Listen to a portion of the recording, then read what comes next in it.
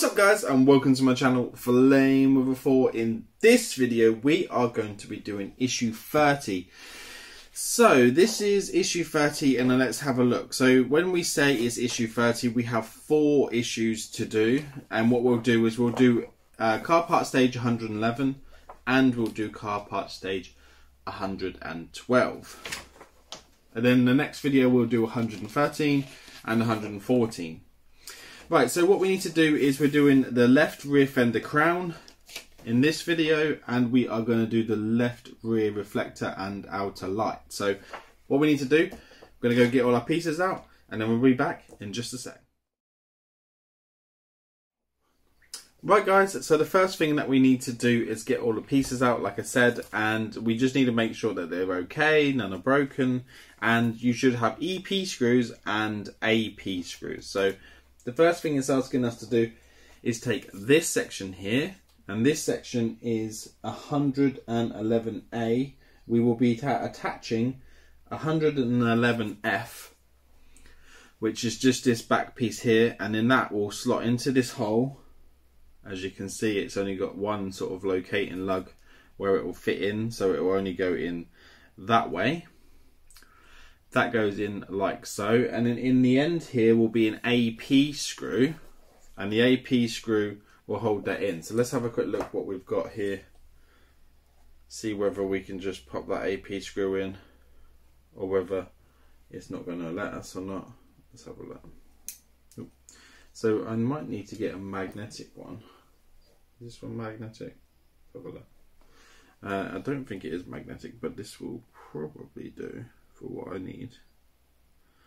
It's kind of like a weird angle because you have to get it in kind of to the side, but it does go in quite nicely. If you are pushing on, say like a desk or something, and you don't have a bit of foam like I do, I would recommend putting down a towel or something like that, because you do not want this to break. Right, so once you've done that, you should have something that looks a little bit like this. So as you saw, the AP screw went in there. The next thing we're going to do, we probably will fast forward for this just so you're not watching us screw things up, but we are going to be putting on this little trim here. I think it's this one. So this one is 118B, and with the trim facing this way round, this should sit in here that way round, like so. Yeah, so it'll fit this way round. I'll just show you so you can see. It's quite fiddly. So it'll basically just make the nice trim for this, and then it just sits in there like that, along there like that. So it'll just have like a chrome trim along the bottom. We need to attach 3 EP screws. We'll quickly fast forward through to put those in, and then we'll show you what that looks like in just a sec. Right guys, so there you go. So that didn't take too long to do. So that is basically now that chrome strip down the bottom there, held in by 3 EP screws. 1, 2, 3 EP screws there. And that's how it wants it to look. We do need to install this chrome section here, which just sits over this top bit here. So it just pushes over there, like that. And then on the inside, we just need to pop in 2 EP screws again, which will be quite easy to do. We'll keep the video rolling and not fast forward through, just because we only have 2. And then maybe you can see sort of how quick it really is. Even though we fast forward through doing the screws, it really doesn't take that long to put them in. It's just the fact that once we know where they're going to go, there is no point of just, you know, tediously watching the screws go in. We may as well just fast forward through, which is why I fast forward through most of the screwing part, because I just find it easier just to get to the result which you want to see, where we know 2 EP screws go in there, and that is how it should look. So look how cool that is. Right, so the next bit is going to be moving on to the next issue by the looks of things, because it wants us to put this chrome section along the top here, and as we know from the previous one that we tried to do, this does not sit on here well. You can push it in over the tabs, but it does try to ping out. I say that and it probably won't try and do it now, but last time we tried to do this, it just wanted to ping off and it didn't want to stay in place at all. But it is asking us to push that in over those lugs. Let's see if we can get it to stay. I don't think we will be able to, but you never know. Right, so basically it's asking us to just push this top section 111D on the top there. And as you can see, I mean, it doesn't like to fit well until it's actually attached to the wing itself. But that is pretty much what it is. So in that issue, that's what they want you to have, this, and that is really it. So let's go on to the next one. So as we can see here, the next bit it wants us to do is, it wants us to do stage 112, which is a left rear reflector and outer light. I'm just going to go grab that and we'll be back in just a sec. So guys, as you can see, we have all the pieces out. What it wants us to do is go and grab and make figure A. So figure A is going to be 112D, which is this section here. And then inside there, we need to put in the lens. So it's just this little red lens here. So 112B. So that just sits on top inside there. Should just fall into place. Or I've got it around the wrong way. There we go. So it goes that way up. There we are. So it just sits inside there like that, as you can see. And what it wants us to do now, it wants us to put the cover over the back of it. So there's a cover that sits over the back, just like that. Just make sure it sits flush. And then that cover kind of just holds it all into place. So what we're going to do now is we're just going to go put in 2 AP screws either side, and then we'll be back to show you what that looks like once that's done. There you go guys, so they're now in. So those were the 2 AP screws, one here and one there. That's holding 112A in, which is this one, into 112D, which is this chrome section here. And then what we need to do now is on the front here, there's this little tiny lens which is just there, which just pushes into there, and then there is 3 screws that holds it on. These teeny weeny screws here, 3 of those that pushes that on. We're going to go and attempt to get those in, and then we'll come back and show you that in just a moment. Okay guys, so that was very teeny weeny there. So as you can see, I don't know if you can get a good angle on it, but there are 3 screws holding that in, and they are RP screws. And I just went ahead and I used this end, which was a CRV PH000. I used that to put them in, and I didn't even put it on the screwdriver. I just put them in by hand because they're so delicate. It didn't really need me to. So what I'm going to do now is I'm going to move on to the next bit. The next bit is quite easy. We just need to take the trim that we just built in the last bit, and we just have to push this piece here, 112E, down into there. So we just have to be careful pushing it in, but we need to push that down until it clicks in, and then it sits like that. So at the end of the issue, it wants us to have this piece and this piece. But what I'm going to do, guys, I am going to move on because I feel like this wasn't a lot to do. So I will go and grab out all the pieces for stage 113, finishing the left rear fender crown, because I really want to get that built. So we'll continue this video and go do that. I'm going to go get all the pieces out. I'll be back in just a sec.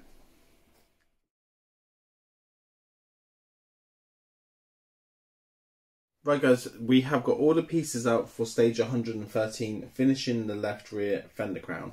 You do need to go and get this, which they call 66C. This is going to have to be taken from the model which they've asked you to put on, just the base model part of it, not the bit on the top. And basically it is marked with a Q. It does tell you that in the magazine, and you want to make sure it says Q, just like that, and then you know you're onto the right track. But just don't forget you need that piece. Right, we're moving on to a new piece now. So 113A is just this bit here. And what we will need to do is attach 113B. And 113B is this section here. So that will just go into one of these holes here. So the closest to you here, and that will sit in there, and that will just go on like that. We do need to attach it from the inside, using an AP screw. So we'll go ahead and quickly pop that in. I don't know if we'll need to fast forward through. I think we should be okay. And then maybe you'll see the struggles that we go through trying to pop these screws in sometimes. Although there is a chance we could make it look easy. Sometimes it happens that way.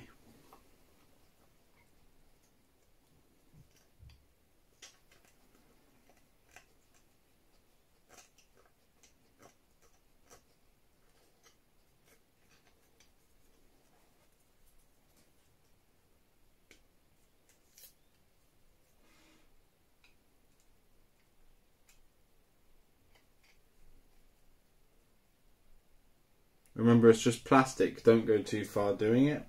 So you should have something that looks a bit like that, and then you will have your AP screw holding in, just going down that way to hold it in there. Right, so once you've done that, they call that figure A. Figure B is going to be putting this little red bullet piece on, and they call that 113C. So again, we just need to tease it into this hole. Don't know why we couldn't have put that on first, but there you go. That's what they want us to have it looking like. So once we've done that, we need to do the fiddly part, and that is going to be putting the light piece in. So what you need to do is just check the image. So on the picture, it's showing that the bit that goes down like this is down, but that piece there, the taller piece, that's the one that goes into the bullet section. And that goes into the bullet section of not this piece, but it goes into the bullet section of this piece. So you need to make sure you get them right. And what they want you to do is they want you to kind of bend it and put it into that hole. And as you can see, that hole is very fiddly. But if you push it in enough, you can get it in there. So usually the best thing to do is use a screwdriver to push it in, but you just need to be really careful if you are doing that, not to damage the LED in any way. But I'll do that and show you what I mean. So what we're going to do is line up the LED into the tiny hole that's there, and then we're going to slowly push it into the gap. We just need to be very careful not to break it in any way.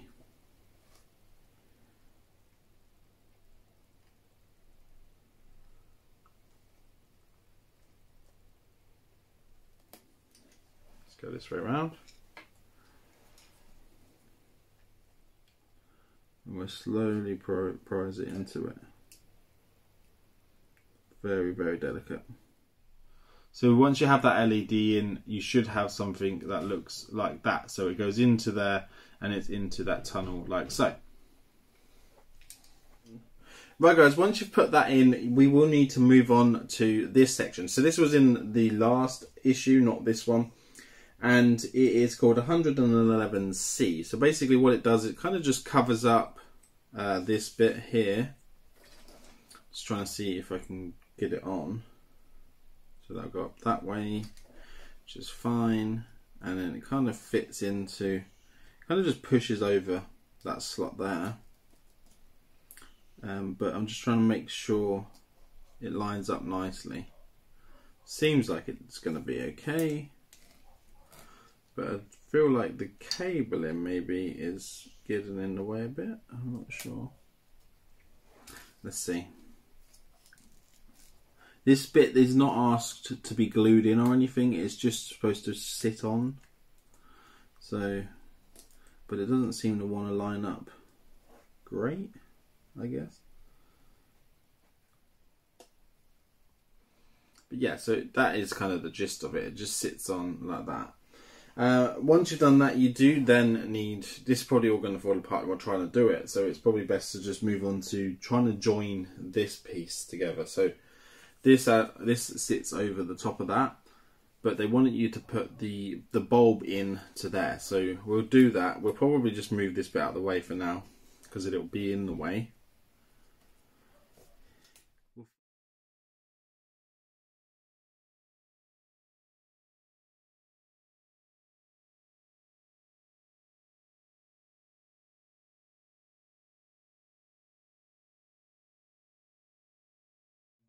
Right guys, once that is all in place, you will see this is pretty fiddly and very hard to do, but it should look like that. It's quite nice when it's done. But you will need to have, in the top here will be a WP screw. I do recommend a little bit of super glue behind there as well. NP screw in the section of, that one goes into there, and NP screw goes into there. And then down the bottom here is an LP screw. Make sure you get these right, because if you put an NP screw in here, it will go through the other side and ruin it. So make sure NP screw, and LP screw there, okay? And then you should have it looking like that, which looks really nice. So, moving on to the next bit, we do just move on to a different section altogether, which will just be figure A we're going to be making on here. So this is 113D. And we are going to be taking 113F, which is going to be that section there. That goes into place, like so. And then on top of that will be 113E, and that just slots on top here, like so. There is only one way it can go in. There we go. And then we hold it in place and then pop in the middle there and what they call an XP screw. So let's have a look what we've done with the XP screw. Here we go. So it's quite a long one actually. So that's an XP screw. Let's pop that in.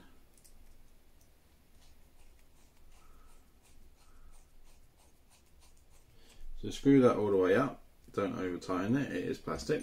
And then you should have something that looks like that. So they call that figure A. What we need to do now is we need to join this onto this section here, trying to make the next figure A. And that will sit, hopefully, on there like that. I'll show you it on this side. So it will go on like that. Take it off again, pop it back on, sits like that, lovely. So what we need to do, we'll pop that in place. It needs 2 DM screws. We'll go put those in and we'll be back in just a minute. Right guys, now that's in place, it should look a little something like this. So there you go, looking really cool. So we'll pop that down. What we need to do is move on to the metal section, which is this bit here. So we need to take that. So this is 110A, and then on the insides, we're just going to be fitting these little brackets just to hold it on with 2 XM screws.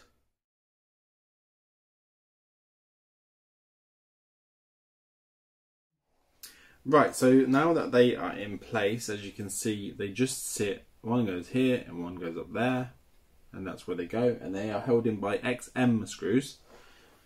We do now need to attach this piece to it. So this should sit on here. Let's have a look.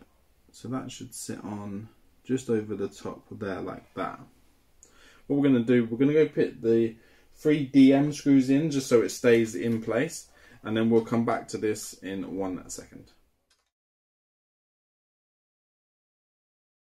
Okay guys, now you can see that's now attached. It looks seamless, doesn't it? How it goes on and makes up that rear fender. Just absolutely incredible, especially the back bit there.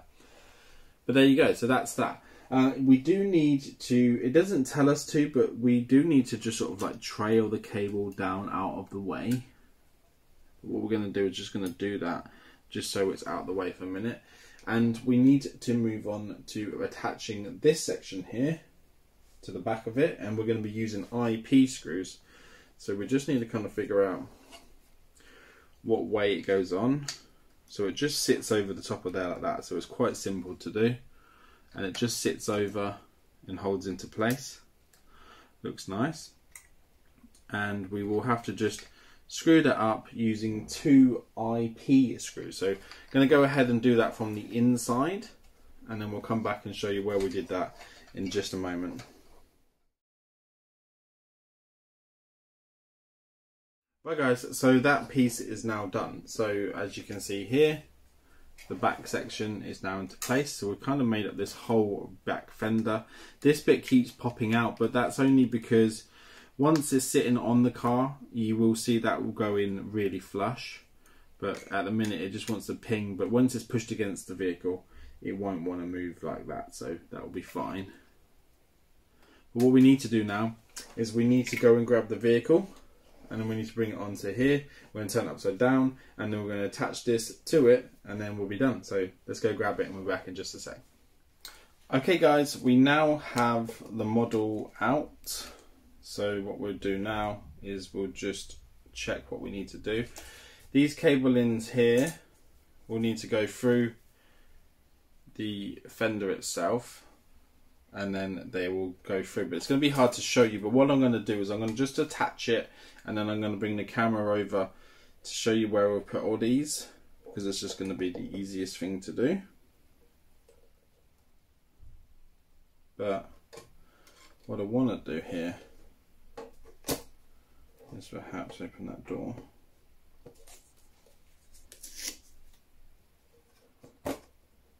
So I can pop it into place. I think this top cable here shows they want it to go in between those cables, which is fine, we can do that. And line it all up nicely. But it is going to take a little bit of doing, lining it up. So once it's in place and you're happy, then I would then start to add the screws. But they're saying to put these cables through as well. Which is what we will do. Just seeing where they want them to go through. So they must go underneath that. So there's like a little red tab at the top. I'm going to make sure they go underneath that first, which they do. I might put that little red tab in first, just so they're out of the way, so we don't have to worry about the cables, so that keep them down and out of the place. Right, so I'm going to go start popping the screws in, and I will show you where they all go when we come back. Right guys, that is all now complete. So as you can see, it looks really flush, the door's really nice, and it just goes really well. I do need to tip it up just so I can show you the inside. I'll try and turn it around because you might be able to see from that side. I reckon you will. I'll just spin it here, and then I could possibly just point and show you using the screwdriver where we had to put all the screws in there. So first of all, let's tip it to the side. The lower ones here, all the way down the bottom here, these ones are NP screws all along the bottom there. And then the ones that are in these main channels here, they are the IM screws. There's one there as well, two there, sorry, and then there's another two here. Do not get them mistaken with the pillar here. These two here are the long ones, and they are the YM screws, sorry, so YM, the YM in here, and then the MP screws, so November Papa screws along the bottom, and then you want to have the IM screws in these little channels here, and that's what holds it all on. And then there's one that just goes in the very top here, just down here, and then that is also an IM screw, and that holds that into place. So what we're going to do is we're going to flip the car up so we can see what it looks like on the other side.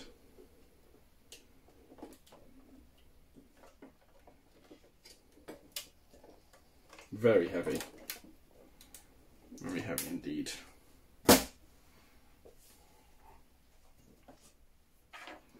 But there you go, so that's what it now looks like from the rear. Very nice. So we see if we can open the door. Okay. Yep, door opens fine. Closes fine. Doesn't it look really nice? Really does. So there you go. So once you've done that, you should be left over with this piece here.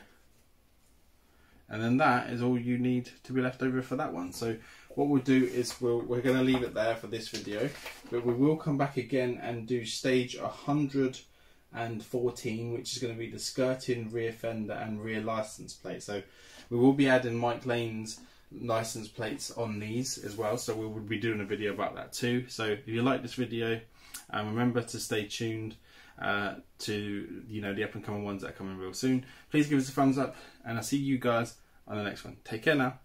Bye bye.